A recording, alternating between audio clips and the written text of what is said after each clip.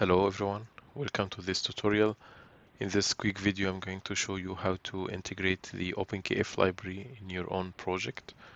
So first of all you need to execute this batch file so that it runs a set of CMake commands to generate the meta files of the library, build the library, and then install all the files and binaries in your system so that when you try to build your own component with the CMake list, then the find package here can find the library, and we can start exercising this. Um, so here, this is where we clone the project, and to run this batch file, so it's a must that you run it within a PowerShell or a command prompt, whatever, but in administrative mode. So we can open here and then we can type PowerShell, and then we can do right click, run as administrator. So here now the PowerShell is in administrator mode, and then we can go to the drive, workset, coding corner, OpenKF. Yes, so then we run this batch file.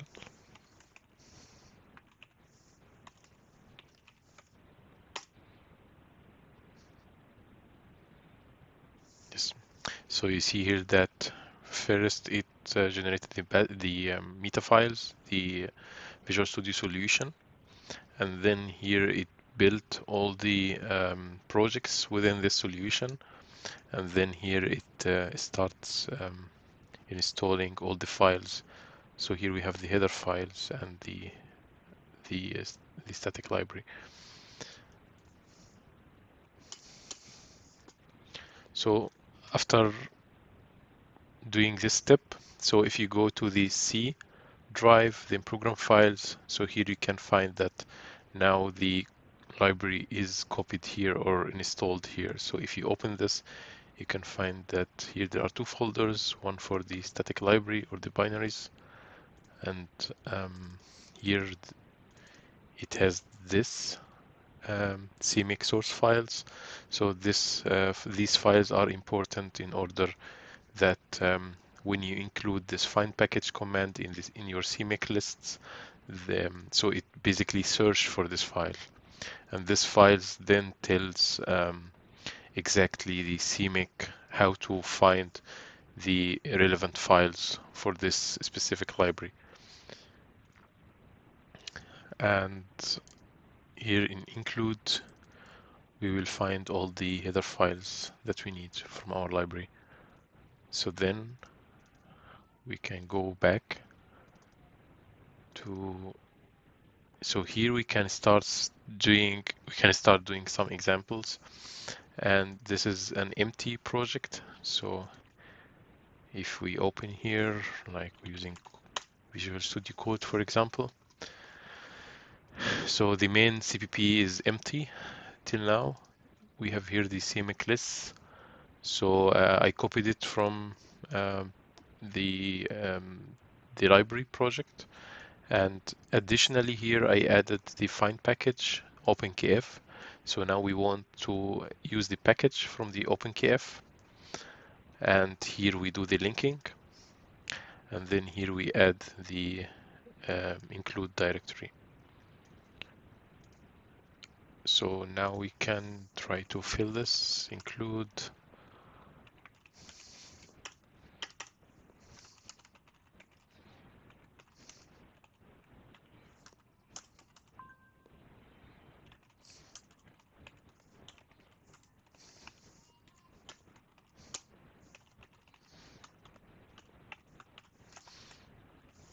Okay, so now let's try to build. So we can use the terminal from Visual Studio Code. So we create the build folder, then we go to the build folder, then We run CMake.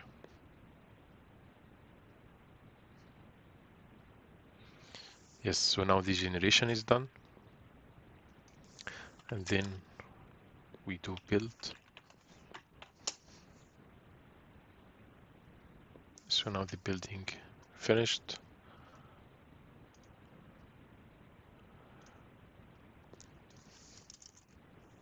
So we can continue by making the project, develop the code from here, or we can also use the generated solution here from Visual Studio. So we can run this.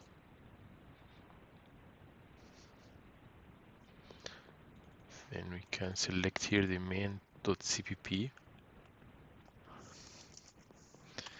Then let's try to include the OpenKF.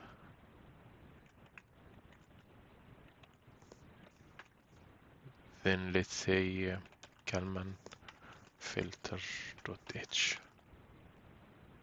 Yeah. So here it finds the library. Then let's say here we define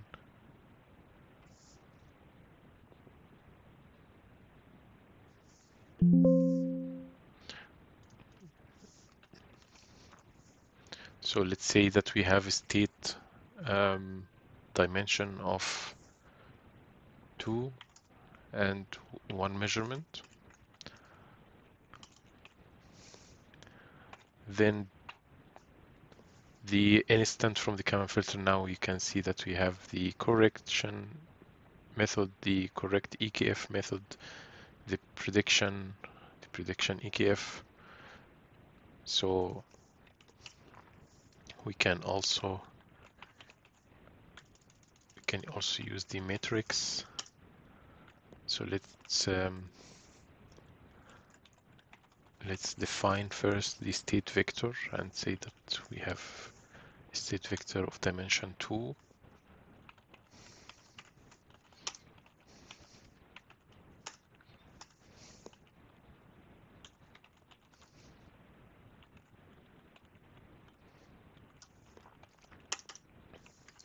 Then we have a 2 by 2 covariance matrix.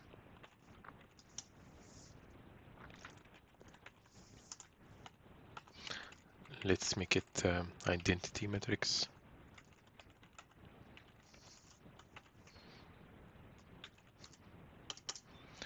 So now this is for the initialization, and then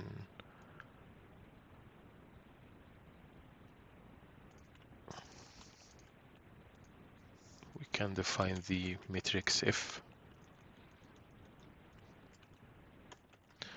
So that's the transition matrix, the state transition matrix. That's the state covariance matrix, and here the state vector. Let's make it identity as well, and then can define the process noise covariance.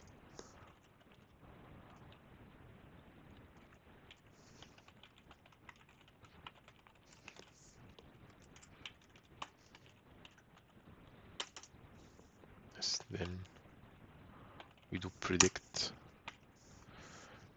So the first element is the matrix F, and the second element is the process noise covariance. And what we could have done actually is something like this. So here we set directly the state vector to the internal state vector of the kalman-filter instance, instead of creating a local one here and then copy it to the internal state vector. So the same thing we can do with the process noise covariance as well.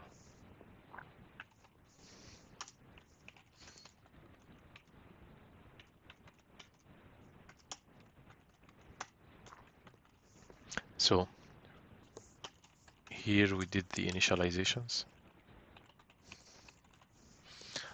Then here we executed the prediction step. And then we can define we can start coding the measurement update. So let's say that we have vector. So let's say that we have only one signal as measurement, and we name this vic z. And vic z, let's say it measures here the position, and we would say that it's 2.5 instead of 2.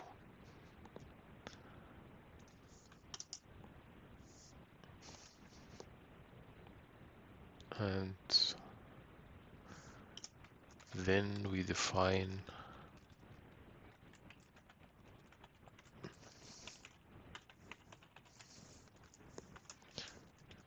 the measurement noise covariance.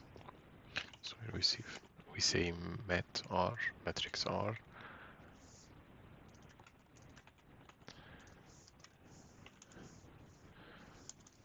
and let's say that, so here we can give it process noise covariance, something like this. And then here, let's say that we are trusting our measurement more the initial state plus the covariance. So it would be, let's say it's something like this. And the next step is to define the measurement model. So we can say the measurement model has a dimension of 1 to 2. So it will be like this.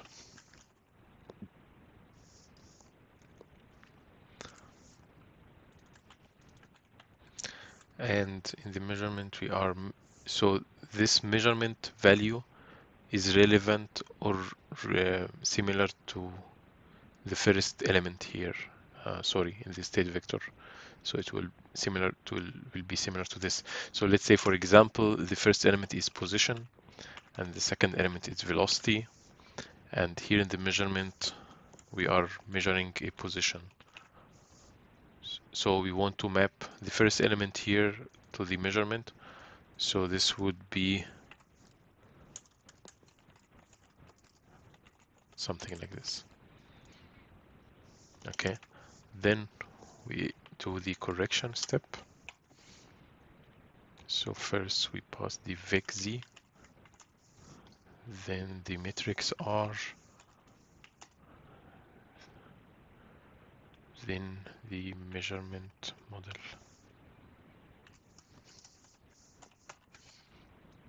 Yes. And then the last step is to print the results. So let's see how it looks like.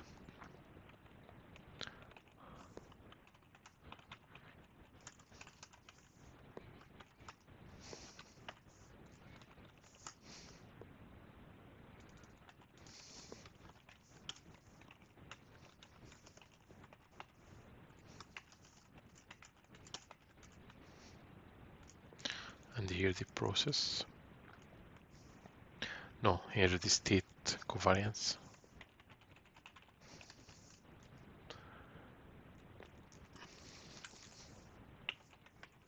Yes.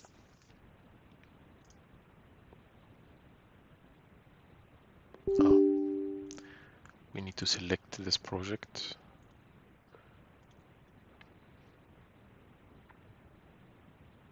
Yes. So here the estimated state starts to converge more to the position which is measured here, the 2.5. So if we decrease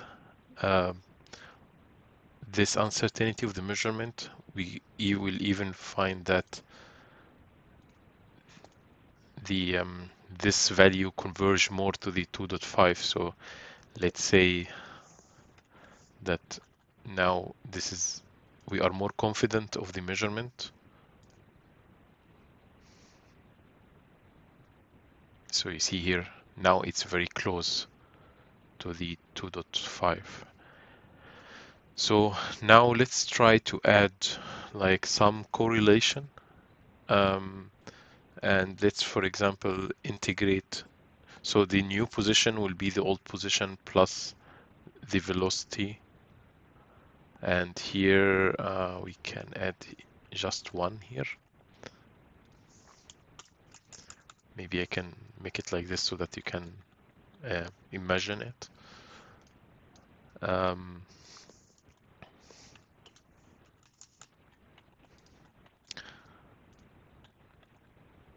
So this value now will add correlation between the velocity and the position state.